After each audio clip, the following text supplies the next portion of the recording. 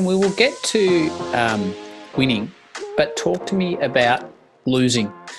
As painful as this conversation may be for you as a Hawthorn player and me as a Hawthorn fan at the time, you go to a footy club that's had 20 years pretty much of non-stop success and went through a period in premierships of, was it 91 to 2008 without a premiership. Now, that's nothing for normal, for want of a better term, football clubs, but Hawthorn at the time, that was a massive period of no success. Talk to me about losing.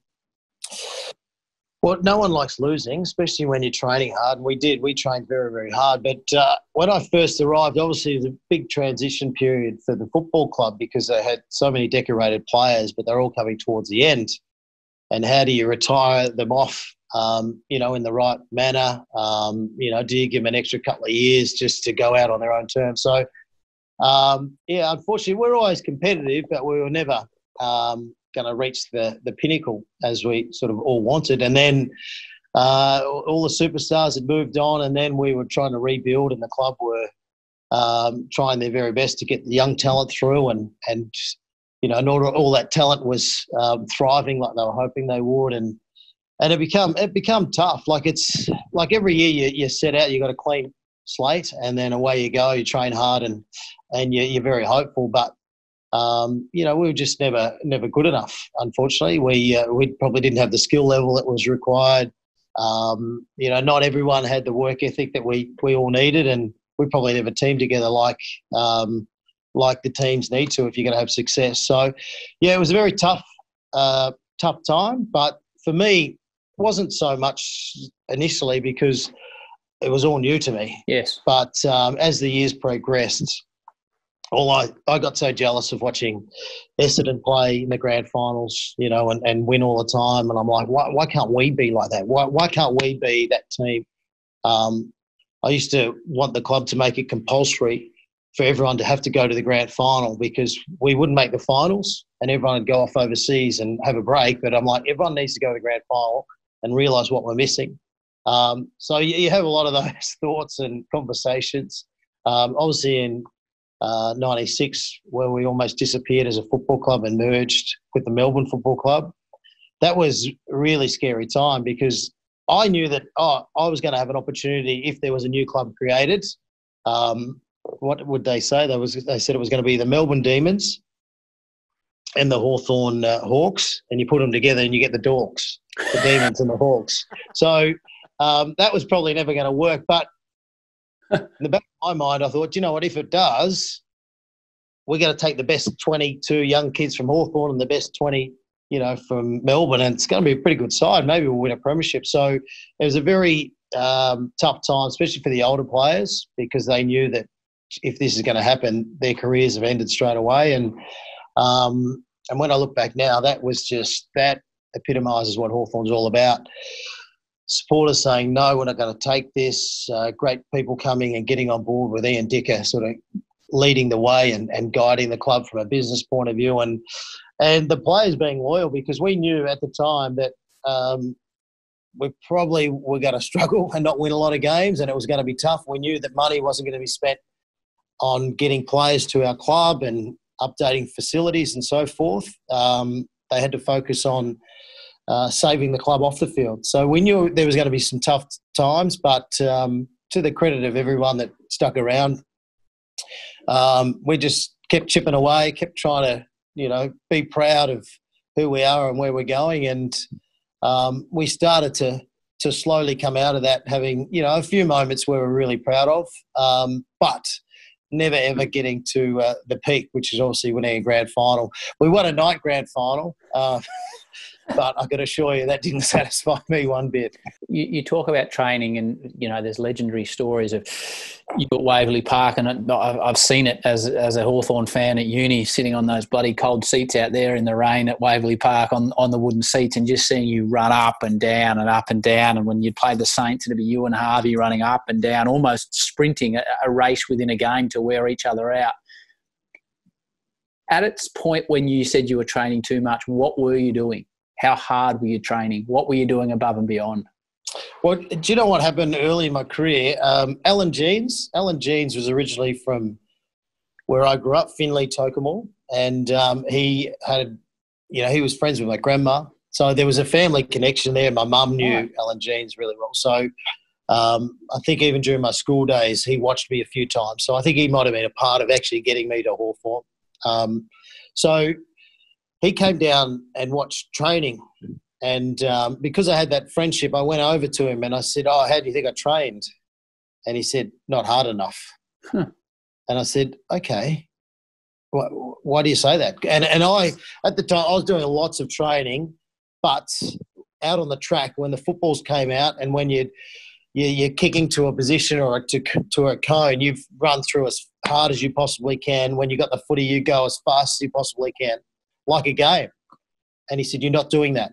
He said, "Have a look at Tony Hall, have a look at Darren Pritchard, have a look how hard they run in between the drills, and it's like they're playing a game."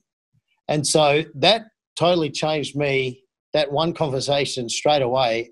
And if anything, that was so influential on me hopefully getting the best out of myself, because I trained the way that I trained. I trained with a real intensity every time, the footballs come out. And you see it today, like the footballers get out there, they blow their whistle, they go, "Boys, next 10 minutes, 100%. If there's tackles to be made, you make them.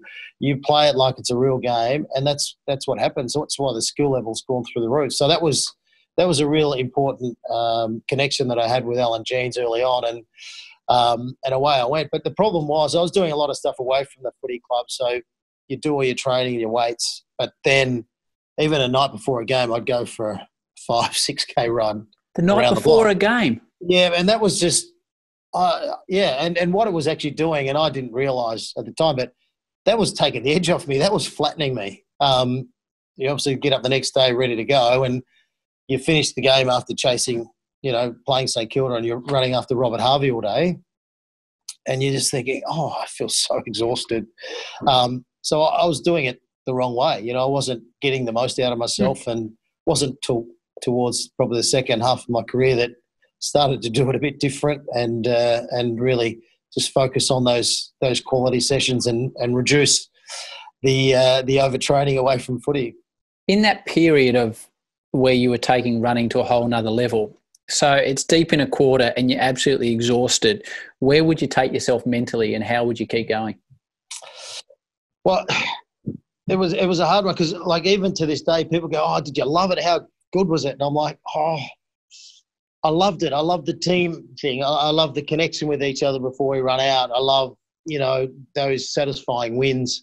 But I knew that I had to run myself into the ground and feel sick, virtually throwing up by the end of every game, or the end of every quarter. I knew that if I come off feeling okay, I haven't worked hard enough, and it's no point being out there. So mentally, that becomes a very hard thing. When you think about it, I'm going to go for a run, but you know that you've got to run until you virtually can't breathe anymore and you're virtually going to throw up your breakfast.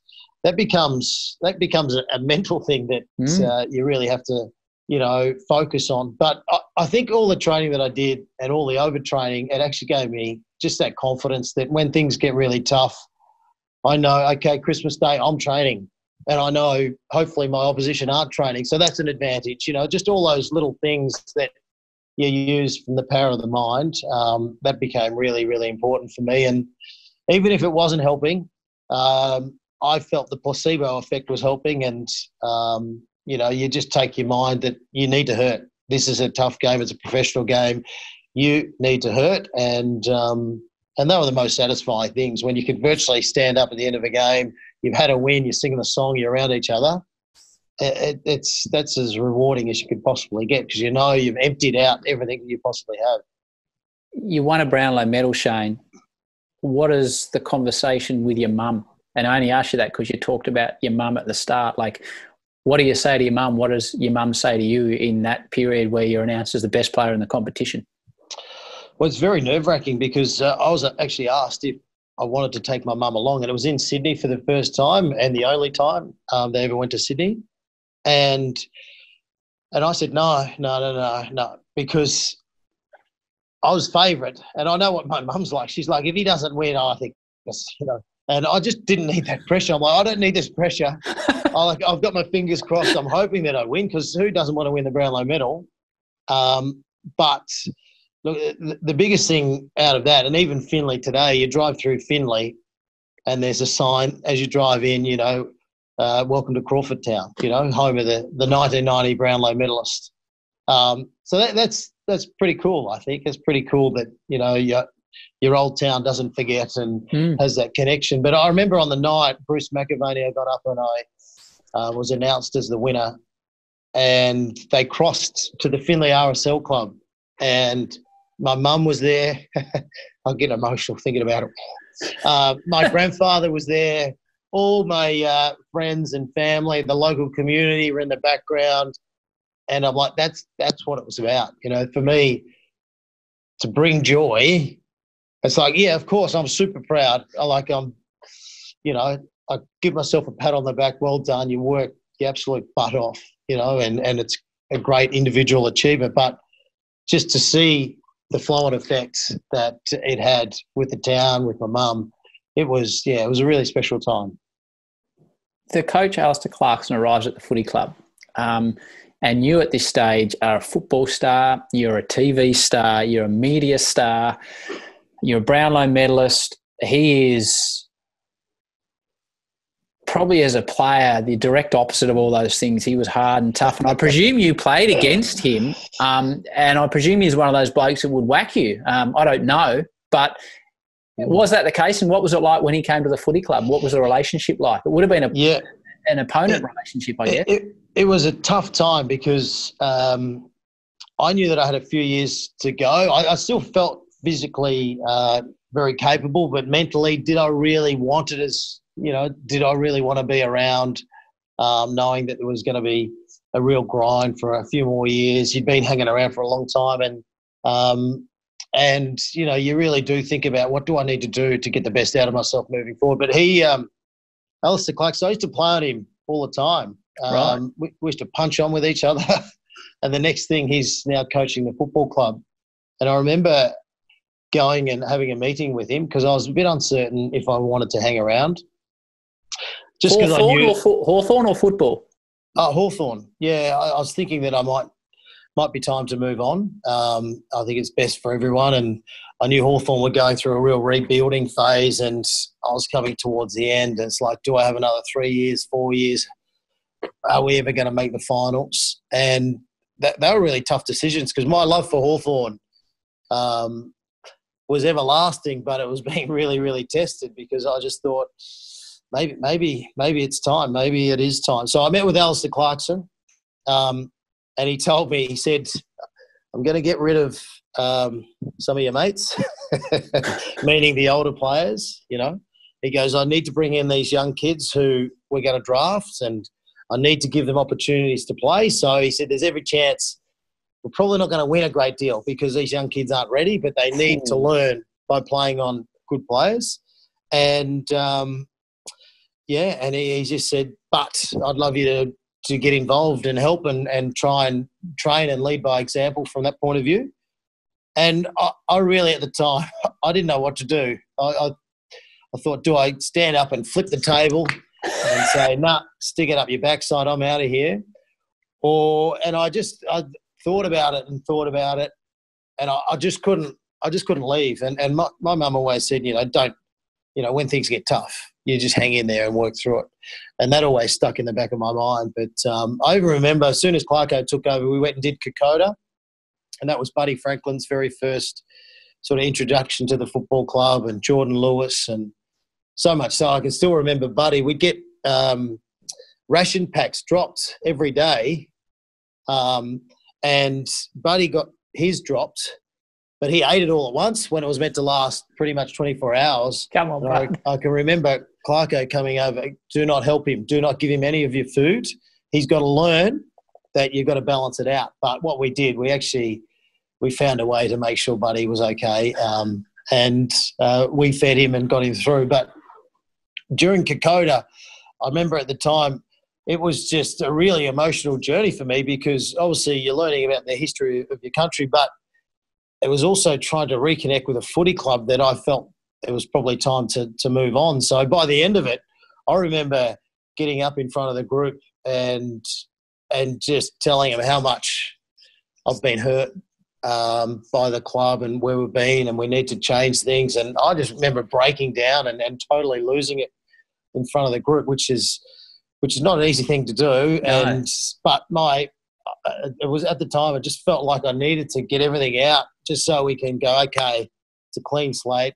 Let's get on with it, and away we go. So I don't know what Clarko was thinking at the time. He's thinking, what have I inherited here? But it was interesting times. Did you meet other clubs? Did you have serious considerations? Yeah, absolutely. Like the Swans, I thought I was going to head to the Swans, and I had a chat with Collingwood as well. But I thought Sydney was probably the best place for me to get out of the fishbowl of Melbourne and just go to a different city for a few years and have that experience. But as it all turned out, it all turned out quite beautifully in the end, and pretty much a fairy tale, really, when you think about it, although there's probably 18 years of hard work in between that fairy tale. But, it was unbelievably satisfying. And even to this day, if I wasn't a part of the 2008 grand final, I would be a bitter man. I really would. I'm happy to be honest about that, because I just wanted team success. I craved it. I just wanted Buddy Franklin to start improving. I wanted Ruffy to really come through. I wanted Sam Mitchell to keep, flying, and Hodgie to really develop into the leader that we needed, and Cyril in his first year just to keep exciting, not only training but also obviously in games. So I was so desperate to have team success, and it was the absolute ultimate, because when you think about it, going into the 2008 grand final, and even to this day, people say, Hawthorn got lucky. And I'm saying bullshit, because you have a look at our lead-up form, our two finals against St Kilda and the Bulldogs. We had those games won pretty much by half-time, which is very hard to do in finals, especially prelim finals. And then we were just ready. We just knew that if we don't play for each other and put the team first in everything we do and every decision, we've got no chance. If we do, we're a chance. And we wanted it to be hot, because we felt we had good running power. It was hot, and everything just sort of worked out perfectly, because we just felt that we were a really fit side and an up-and-coming side, and there's no pressure on us. Let's just go for it. And, when I look back now, it was a remarkable win, because Trent Crode goes out of the game. So your star fullback, Clinton Young, who was on track for a Norm Smith medal. So I remember getting a message to me going, you're going to have to pace yourself, because we can't rotate anymore. Young had rocked his ankle, yeah. Yeah, so the midfield, we weren't able to rotate, which is not what you really want to hear, halfway through a grand final. It's like, what? Okay, so then we had to be really calm in our decision-making and the way that we ran and the way that we attacked. Obviously, there was a few moves. Stewie Dew moved himself to half-forward. But where all the genius in the coaching was with Alistair Clarkson and the coaching group was, all year they got everyone not only to totally understand their role, but totally understand everyone else's role, and then on the back of that have the ability to change roles. So he was okay with that, as long as you did everything that you had to do for that role. So that was the genius in the coaching, in allowing Stuart Dew to move himself to half forward, because he had confidence that all year we'd been preparing for stuff like that, and it obviously came through. And not only that, Buddy Franklin kicked 100 goals that year, and Alistair Clarkson said to Buddy Franklin before the grand final, probably not going to be your day today. You're probably not going to kick the big bag that you want, but you can help us win the grand final by pushing up the field, creating 2-on-1s, dragging your opponent, Matty Scarlett, but also Tom Harley, dragging the defenders out and allowing space for Cyril Rioli, for Roughhead, Mark Williams, those type of players. So that was – and when you got a player who's kicked 100 goals and he was a big game player, loves the big stage, but for him to do that for the team and knowing that, you know what, probably not going to be my day, just shows you what an amazing team effort it was. And, I still credit the great Buds to having a huge influence on the game, even though a lot of the so-called judges would say, he had an okay game. But to me, he had a bloody awesome game. So at what stage of the game, can you pick a moment when you thought, wow, this is actually, you mentioned the fairy tale is about to come true? Yeah, when Rick Ladson was having a shot for goal towards the end, Tom Harley gave away a 50-metre. And I actually said to Rick, he was probably about 40 out, 35 out, and on a bit of an angle. But he was a beautiful kick. He was always a beautiful kick. I just said, mate, you kick this, we'll win the grand final. And he just looked at me, and he did. He slotted it straight through. And he gets down on one knee and he starts pumping. And that's when I knew, Hugh, little buddy, ripper, the Hawks have won the grand final. This is a fairy tale come true. It really was. And what did it mean to you? What did it mean to you, Shane? You've told us your story to this point. It was everything, because all you want to do as a professional footballer, you want to have team success. And, you know, for 16, 17 years, I'd never played in a grand final. I'd never got close. Well, I had 1 year where we had reasonably close. But to actually finally make a grand final, but you don't want to make a grand final. You want to win the bloody thing. You actually don't want to just participate. No way. We want to win this thing. We want to make history.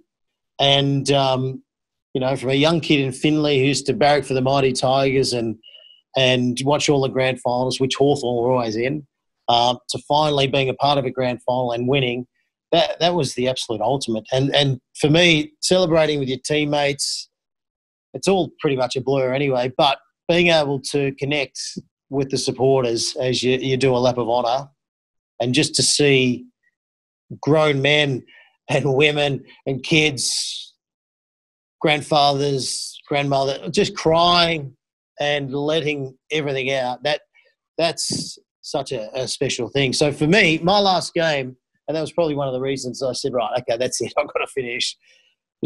Whenever I think about the Hawks and whenever I go and watch the Mighty Hawks at the MCG, every time I walk in there, I think about my last game, which was grand final, underdogs. You know, we get up and win. So that was my last game, and it just brings a huge smile to my face every time